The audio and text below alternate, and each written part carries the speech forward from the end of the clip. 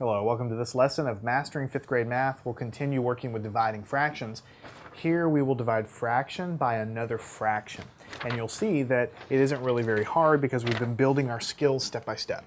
So what if we have the fraction 1/2 and we're dividing by 1/4? Well, now that you know how we've handled it in the last section, it shouldn't be a huge surprise to you how we're going to do this. All we're going to do is we're going to leave the first fraction alone. We're going to change the division to multiplication, and we'll take the second fraction and flip it over. That's all we're doing. Then we multiply the tops. 1 times 4 is 4. Multiply the bottoms. 2 times 1 is 2. And then we try to simplify, but then we see 4 over 2 is the same as 4 divided by 2. And of course, that's 2. So the answer to this, if you take 1/2 and divide it by 1/4, it goes in 2 times. That makes sense. I mean, if you think about it, if you start out with a half of a peanut butter and jelly sandwich, you just cut it in half. And what you start with is a half of the sandwich. How many times will 1/4 of a sandwich go into that? It's only going to go 2 times. And that kind of makes sense from everyday experience. So let's see what happens when we have 1/3 divided by 2/7. 1/3 divided by 2/7. Well, same sort of thing. We're going to take the first fraction, leave it alone, take the division, change it to multiplication, take this fraction, flip it over. So it'll become 7/2. And then we will multiply tops. 1 times 7 is 7. 3 times 2 is 6. Now that's the answer, but that's improper. So what we want to do is divide and see how many times will 6 go into 7. That can only go 1 time with the remainder of 1 left over, and we always write it over the denominator.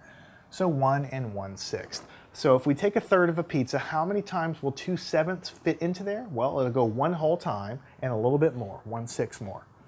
That's how you interpret the results there. What if we have 1/5 and divided by 2/5? 1/5 divided by 2/5. So it's the same sort of story. What we're doing is we'll take the first fraction and we'll leave it alone, 1/5. We'll take this and change it to multiplication. We'll take this and flip it over. We'll flip it upside down, 5/2. And then now we just do multiplication. 1 times 5 is 5. 5 times 2 is 10. So we're about ready to circle that, but then we notice, hey, wait a minute, we can simplify this by dividing the top by 5 and the bottom by 5. 5 divided by 5 is 1. 10 divided by 5 is 2. And so you have 1/2. All right, 1/2. So just cruising on down here, we're just getting a little bit more practice each time. What if you have 7/8 divided by 1/4? Well, the first fraction stays alone or stays untouched, but we change this to multiplication and we flip this over, 4 over 1. All right, so then we take 7 times 4, we multiply that, we get 28, and 8 times 1 gives us 8. So now we have 28 over 8, and we try to simplify that. We do see that they're both even numbers, so we could simplify it right now, but we also notice it's improper. So how many times will 8 go into 24? 8 times 3 is 24, and 8 times 4 is 32. That's too many. So 8 times 3 will be 24. It'll go 3 times.